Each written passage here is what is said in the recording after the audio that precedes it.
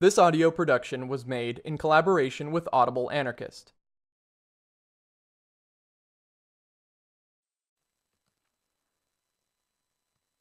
Quick note, this recording is on two separate pieces that are both quite short and also heavily connected.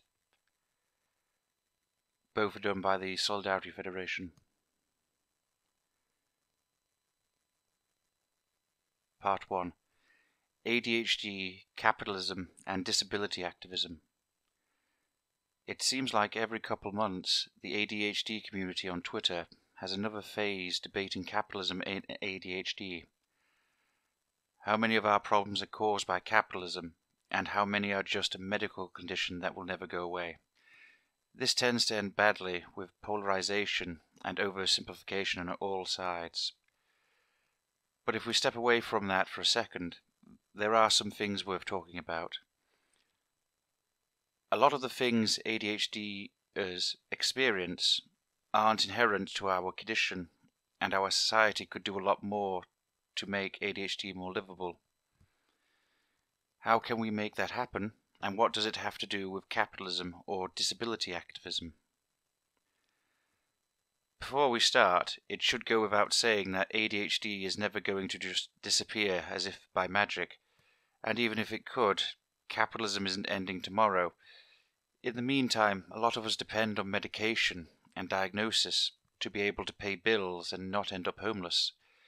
Utopian thinking, acting like an ideal world is just around the corner, misses the point and means we forget to do anything about real problems in the here and now. Quick footnote. For the anti-capitalists reading this, that does not mean we reject revolution in favour of reformism. It may not be clear from this article, which is a general call to action, but in brief, the difference between revolution and reform is not about utopia versus making small improvements, but the means we use to do so.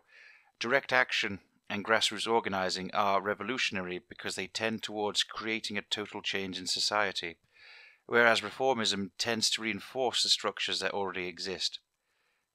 The difference is the kind of social relationships that each creates. Does the action reinforce passivity and hierarchy, or does it nurture empowerment and initiative? The latter is what defines revolutionary action, so even with a utopian goal, an action can still be reformist. The important point is that revolutionary forms of action make the next action easier to do. They leave behind organizations of empowered people, whereas reformist actions tend to be a dead end. Even if reformism succeeds, the next organizing effort has to begin again from scratch. That's what we mean by reform and revolution. Suggested reading, Fighting for Ourselves.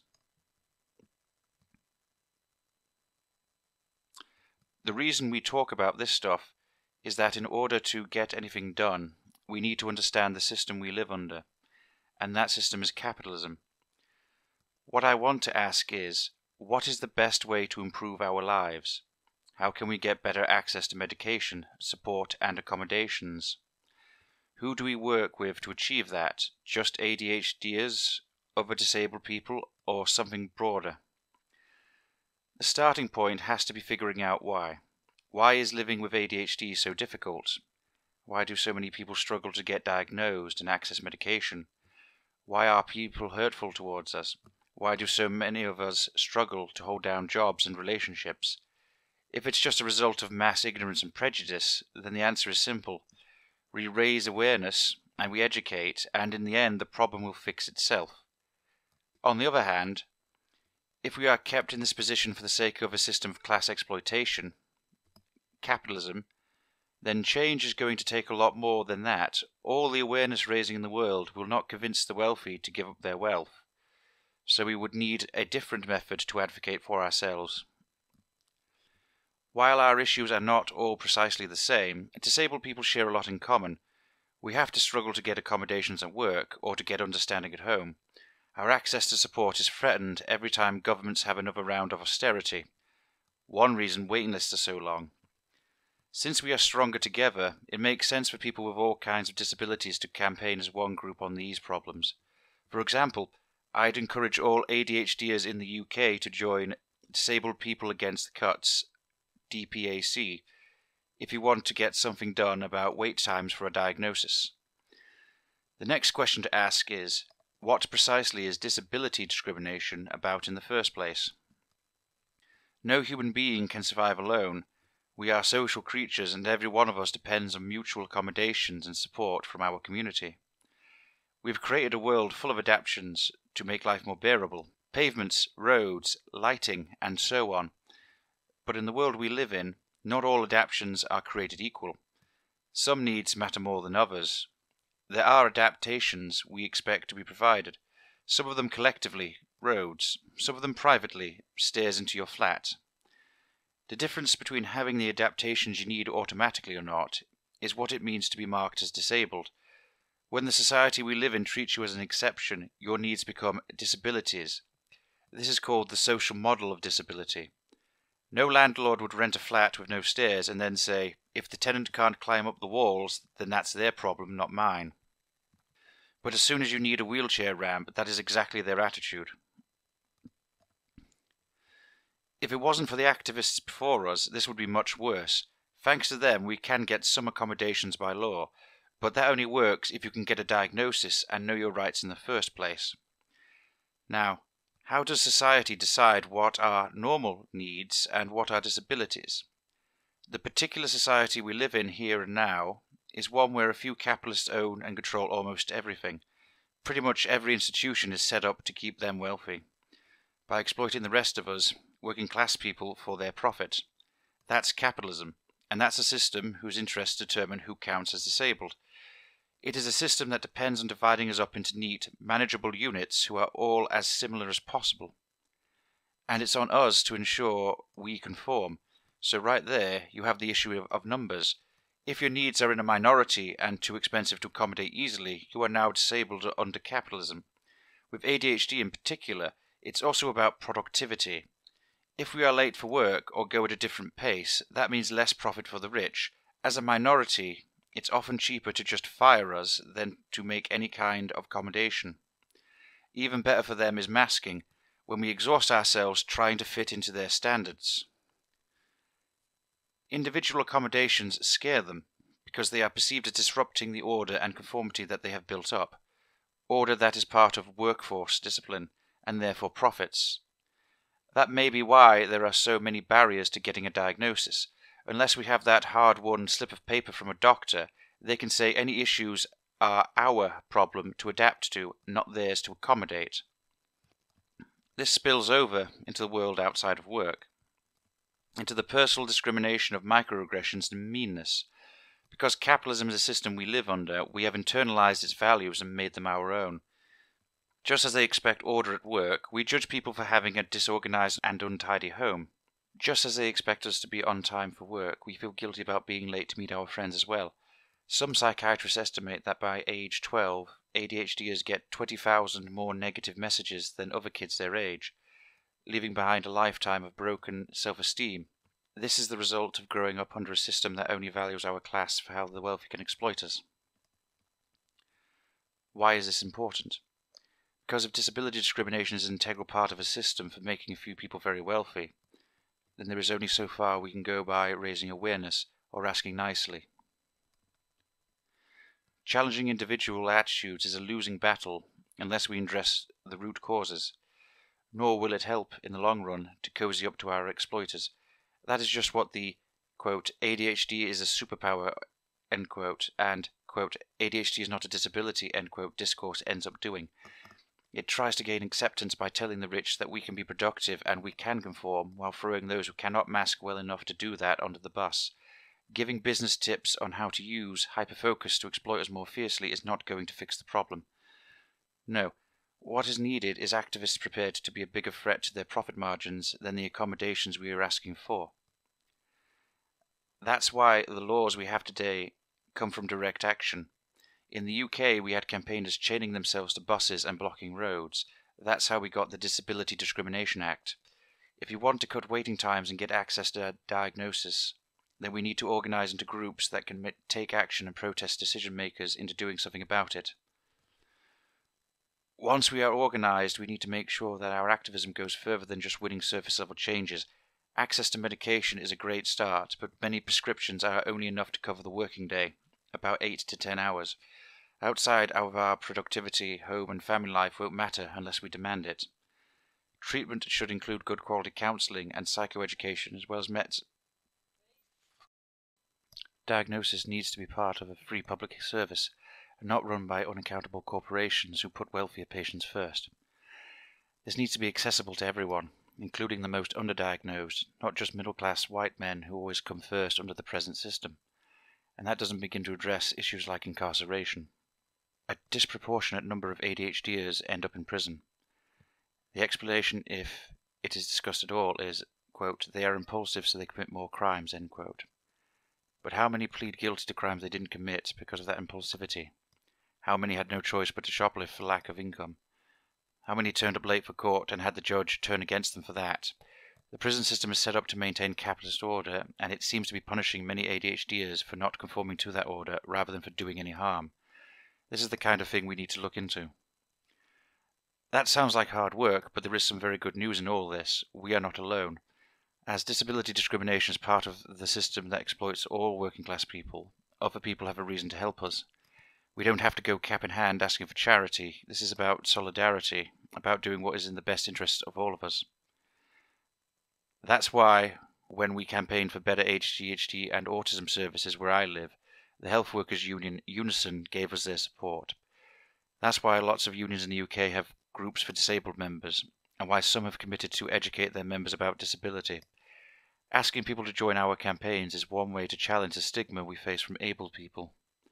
It changes the narrative we are no longer failures or weak people looking for a handout, but people who want to stand together with them in solidarity. Campaigns that create relationships based on solidarity challenge the idea that we exist just to be productive, that we are only valuable because we are exploitable. The communities we have online are a good beginning. By helping each other, mutual aid, we are already creating that kind of relationship. Now we need to take it further into organising and action. Our ADHD isn't going to disappear no matter what system we live under, but we can make things a lot better for ourselves so long as we are willing to fight for it. If we go beyond raising awareness and put our work into systemic change alongside other disabled people and working class activists in general, then we have a real hope for reducing the suffering and discrimination we face every day.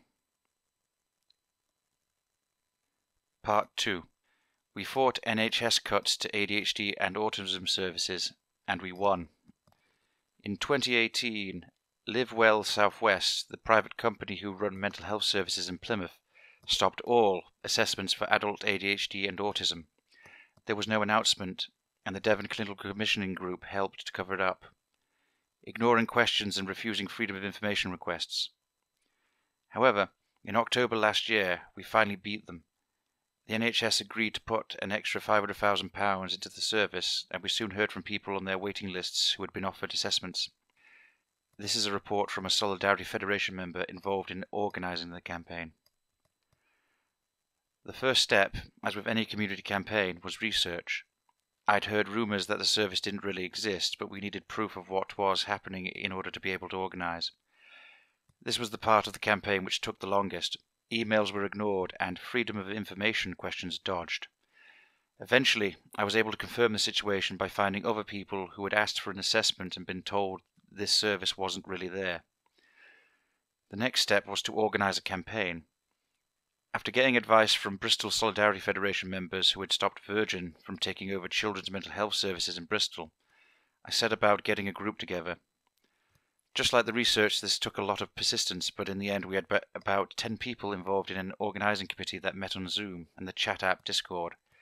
Contacting local disabled people's organisations helped, but most of the numbers came from a university students group and word of mouth.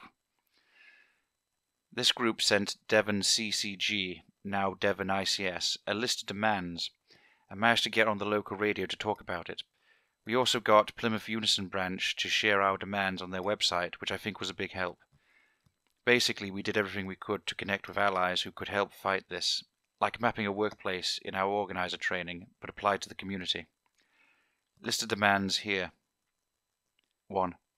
A waiting time for assessments of adults with autism or ADHD of 2 to 3 months, Until that target is reached, patients should be given the option of referral to another service outside the area or through the patient choice scheme. 2. Any diagnostic service for autism or ADHD should be provided by the NHS, not contracted out to Live Well Southwest or any other private company. 3. For the NHS in Devon to commit to a strategy for raising awareness among medical professionals regarding A. the underdiagnosis of autism and ADHD in many sections of the population based on gender, class, race, and ethnicity. B. The less well-known presentations of autism and ADHD, for example, inattentive symptoms of ADHD. C. Common comorbidities and how they mask symptoms of autism and ADHD in patients, for example, how autism is often missed in patients with other disabilities, or how ADHD is extremely common in patients already diagnosed with Tourette's syndrome. We didn't expect to get all our demands met. It was a deliberate tactic to say what we really wanted and ask for the earth, allowing them to think they had bargained us down when it came to negotiations. Eventually the CCG agreed to meet with us. The CCG, now One Devon Integrated Care Services, is the local body that makes decisions about who provides NHS services and how much money they get. We ran our meeting with the CCG the same way we would have had a meeting with the boss, from the Solidarity Federation's workplace organiser training. For example, making sure we all spoke so there was no one person to pick on. This pressure from media attention, union support, and a grassroots group that was clearly not going away won the day. We had plans to escalate to direct action, but in the end that wasn't needed. Assessments have started again, and they agreed to put £500,000 more a year into the service. Some of our demands weren't met, running as an NHS service. Also, some of them were agreed to in theory, making general practitioners better informed, but we haven't had the energy as a group to follow up and make them happen. I think winning the main demand too fast meant that there wasn't time to get used to acting together as an organising committee, and also meant few other people knew about the campaign, as we hadn't called for any action from the public. I don't know what lessons to draw from that, but friends are already reporting that they have appointments with the new services, so all in all it was a good thing. After several NHS community organising campaigns in the southwest, it seems like the following are key to a successful campaign. 1. Combine community and worker organising, and do it as a group so they can't identify ringleaders to sack. 2. Persistence is key. Show them you aren't going away. The kind of action we take is less important than just showing you can keep it up day in, day out until you win. 3. Escalate, but slowly. Show that you are willing to take things further, e.g. direct action, but build up to it a bit at a time. Remember, persistence is key. Examples we've tried or planned in the southwest include getting supporters to email the CCG all on the same day to fill up their inboxes, disrupting community consultations, disrupting CCG meetings with noise demos, or even storming the building during a protest. The campaign group has now become more of a support group for the people involved, which is no bad thing. You can reach us on Devon Assessment Campaign at riseup.net if you need to get in touch. This has been a production of Audible Anarchist. You can find more Audible Anarchist on YouTube.